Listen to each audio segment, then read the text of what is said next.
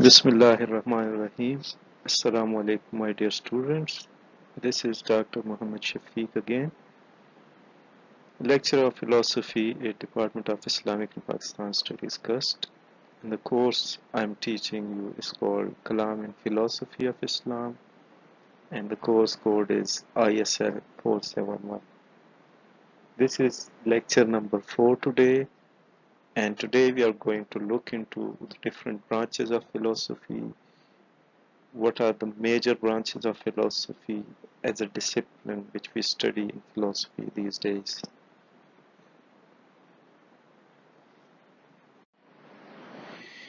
The outline of today's course consists upon philosophy in general and philosophy as a discipline.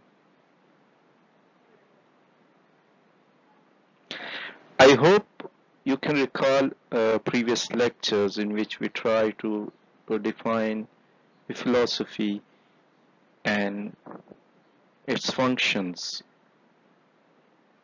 or what philosophy means in general. We have touched upon this topic in previous lectures, but today we are going to discuss it in detail. So, what is philosophy in general, and what is philosophy? What is meant by philosophy as a discipline? So, we have discussed about philosophy in general because the meaning of philosophy is love for wisdom or knowledge. So all those attempts which we make to acquire knowledge are called, or we may call it, philosophy, no matter whatever settings we are in, whether it's a formal class, whether it's a journal discussion, whether it's an argument between two people, whether we are sitting in a jirga, whether we are going to the market for shopping, whether we are trying to learn different skills, whether we are trying to get used to how to operate a new phone, mobile phone we have bought recently, or perhaps how to ride a bicycle, or even how to drive a car. Because all such activities, all such things need learning. And whenever we are learning something, we are increasing knowledge. And that is what is meant by philosophy. We are in love with knowledge. We are in love with acquiring knowledge about a particular thing, about a particular object. We are in love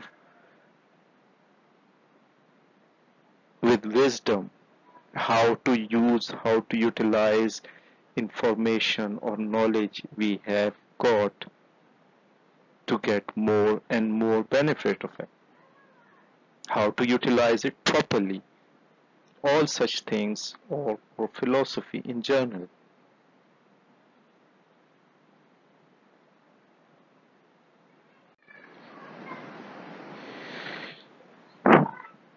Now, what is philosophy as a discipline? As we have discussed philosophy in general, I just recall one thing, and I would like to discuss it with you. That, as we have discussed in previous lectures, that man has been created with something special, and that special thing is faculty of reasoning, faculty of thinking, or intellect. So,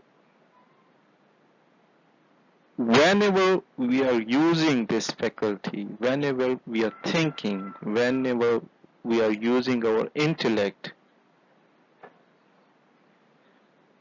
we are basically attesting it that we are human beings, we are the superior species. And when we cease to do so, we degrade our status from a superior species to the other normal living beings. We just eat, sleep, reproduce, and die. But that is not the purpose of human being. Human beings have much more higher status than that. In fact, Iqbal says that because man was created with this special faculty, with power of thinking, so whenever man utilizes this, basically he is confirming and he is thanking his creator for being blessed with this faculty. So for Iqbal, obviously I take it for granted you know Iqbal, Dr. Muhammad Iqbal, or normally we call him Allama Iqbal, the great philosopher of East and national poet of Pakistan. For him, basically, as our God or Allah says in Quran that we have created men and jinn for nothing but my obedience or ibadat. So Iqbal says that whenever we are utilizing our intellect, whenever we are using our power of thinking, we are basically confirming and we are basically thanking God for these blessings. Hence, he calls all the efforts to gain knowledge as ibadah. So it's not only beneficial for our lives here, but also for him, this is beneficial for life after death or life hereafter, whatever you call it. So, gaining knowledge not only is beneficial for us in this world, but also will get us rewards in life hereafter. That is about journal philosophy. That is about the journal meaning of philosophy. So philosophy is basically, generally speaking, it's about gaining knowledge, getting close to reality, because knowledge, when it increases, it gets you closer and closer to your creator, to closer and closer to the reality. And when you get closer to reality, that is how you get closer to your God, because the ultimate reality of this universe is God, if one believes him. Obviously, not all the philosophers believe in God, and all those philosophers who do not believe in God, they're called atheists. But let's concentrate upon the function or reality of philosophy in general. So, knowing the reality of this universe also includes knowing the reality of human being or self, because man or human being is also part of this universe. So if you are trying to know the reality of the universe, obviously you try to know the reality of man as well, being a part of this universe.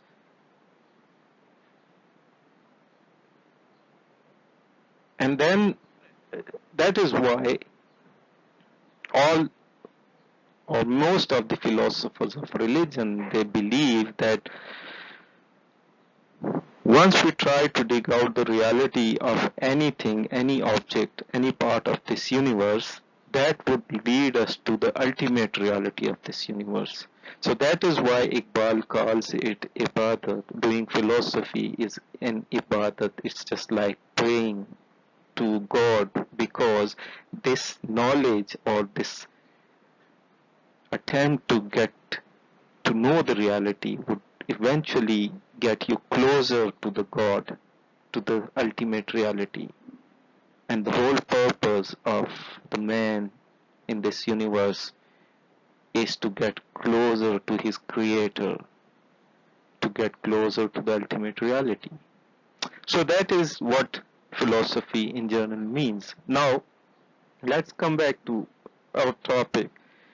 Now, what is philosophy as a discipline? As we discussed earlier, that to begin with, all the branches of knowledge, they were part of philosophy. But then slowly and gradually, man, for his own convenience, started dividing it to different branches of knowledge. So now the question arises that, okay, they have divided into different branches of knowledge.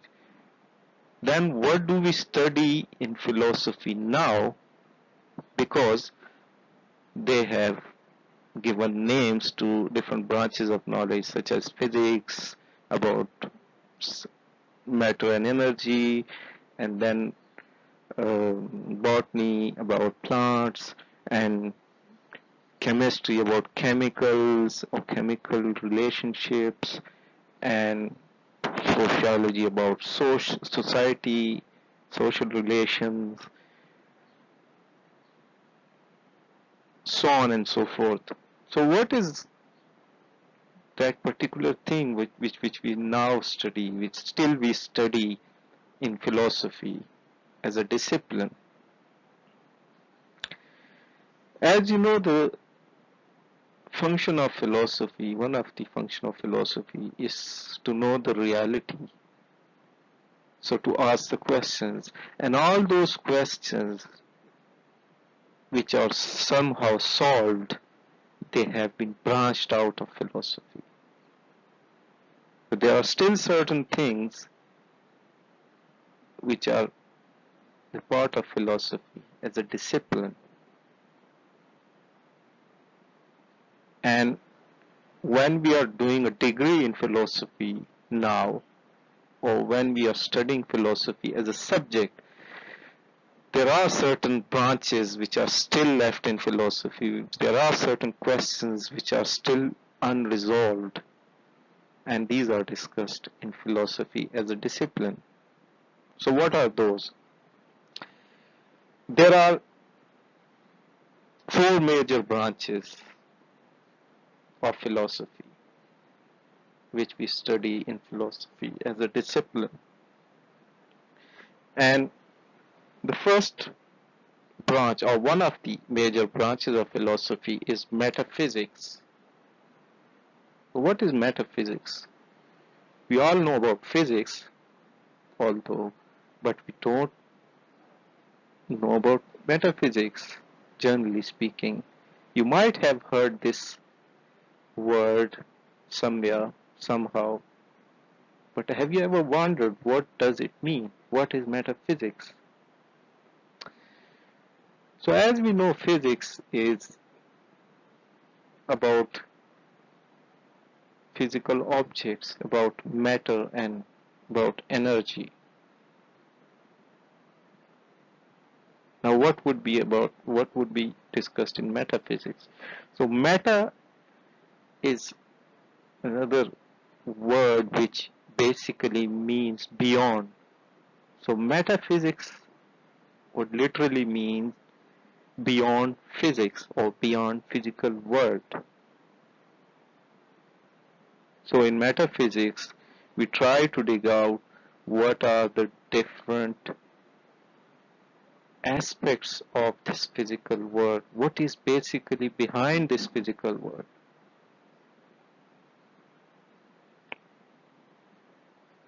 So in metaphysics as a branch of philosophy, it is again further divided into two sub-branches. One is called ontology and the other one is called cosmology. Ontology is a branch of metaphysics which is the study of being, which is the study of existence. And ontology tries to dig out what does it mean to exist, or what is the nature of the reality. Whether existence is something material or whether existence is something abstract, non-material, or perhaps it's a combination of both. So these are the questions which ontology tries to answer. And obviously we will discuss these in detail when we are studying metaphysics in detail in later lectures. The second branch of metaphysics is called cosmology. As it is evident from its name, it is related with cosmos, structure. It is related with the design. It is related with the harmony. So what is the structure of the universe? Is there any harmony? How did it come into being? Is it a mere accident, or there is a harmony or design in this universe?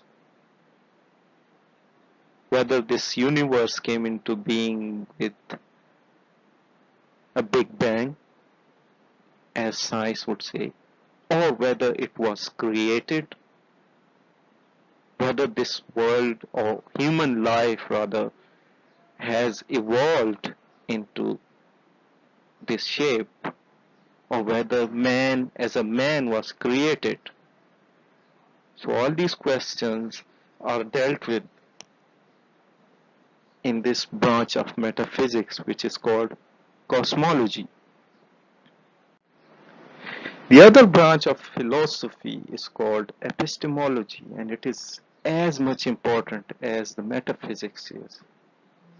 Epistemology is basically that branch of philosophy which deals with knowledge itself. It tries to dig out the reality of knowledge. What do we mean by knowledge? Or what is knowledge itself? What is true knowledge and what is false knowledge? How do we get knowledge? What are the sources of knowledge? What is a valid knowledge? What is a pseudo knowledge or invalid knowledge? All such questions are dealt with in epistemology. And epistemology is the branch of philosophy, a major branch of philosophy, which is still part of philosophy as a discipline. So we are going to discuss epistemology in detail in our later lectures when we are trying to study this branch of philosophy in detail. There are different theories, obviously, in epistemology. There are different theories about knowledge. How do we get knowledge? What are the sources of knowledge? What is the nature of knowledge, etc.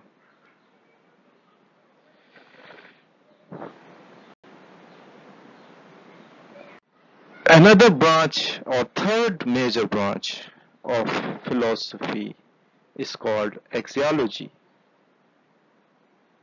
Basically, it's the branch of philosophy which reflects upon theory of values. Now there are two kinds of values, aesthetic values and ethical values. So in axiology, we try to dig out, axiology is again divided into two sub-branches, aesthetics and ethics. In aesthetics, we try to dig out the aesthetic value, like what is beauty, what is the nature of beauty, What do we call beauty? Where does beauty comes from?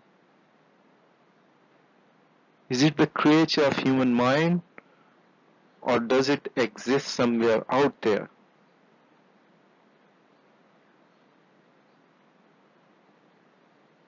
What are the beautiful objects?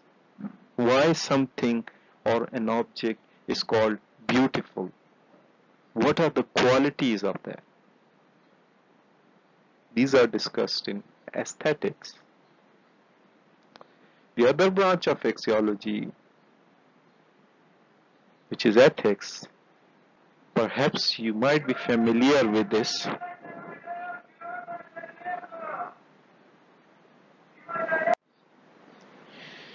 This branch of axiology, which is called ethics, concentrates upon ethical values. We normally say that this is good or that is bad, or someone, Mr. So and so is a good person, while Mr. So and so is bad person, or this action is right, or you're doing it wrong. Ethics basically concentrates upon these moral values. What is the conduct which is called good? Or even what is good itself? What is that which makes something, some action right and the other action wrong? What is makes someone good? What is that exact value? As I said, philosophy tries to dig out the reality. It also tries to dig out the reality of values, of our value system. What is meant by good and bad? What is meant by right and wrong? These are discussed in detail in later lectures when we are discussing ethics, different moral theories.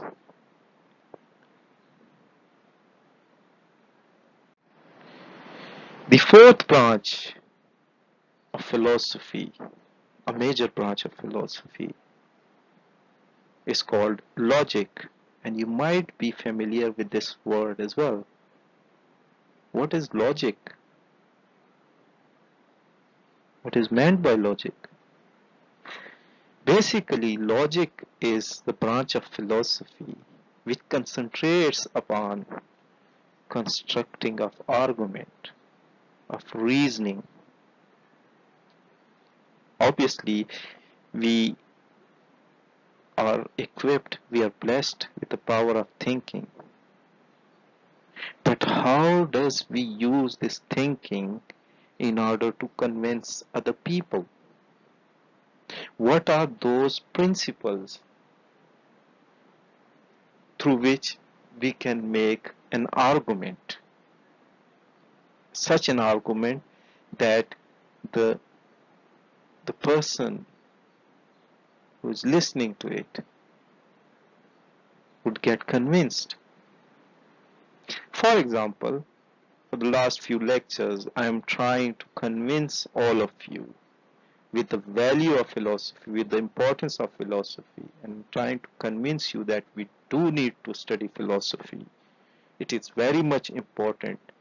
So all the things I have been talking about philosophy, basically I am trying to argue, I am trying to convince. And as there are certain rules and principles for everything in this world, obviously there are rules and principles of argumentation. How to construct such an argument that we are successful in convincing the listener. So the study of those principles and rules is called logic, and that is again a very much important branch of philosophy, because without logic no science can stand. That is a huge claim to make, although, but if you think, if a theory is not logical, nobody would accept it. So what is being logical and what is non-logical or illogical? That would be obviously again discussed later on later stages when we are discussing logic as a branch of philosophy in great detail. For the time being, it's just for you to concentrate that there are four major branches of philosophy as a discipline. Remember, philosophy in general includes all the subjects, all the branches of knowledge. But philosophy as a discipline, when we study philosophy as a discipline, we study these branches of philosophy which we just discussed. So I hope it does make a sense. And again, I would recommend the four books I've already recommended to you. These are needed to be studied in order to learn things about philosophy. And again, to remind you that if you don't understand anything or if you have any questions, please do ask. To use all the means, all the technology you've got. Get in touch with me and I will try to answer your questions. Till next lecture, take good care of yourself and your loved ones, and Allah Hafiz.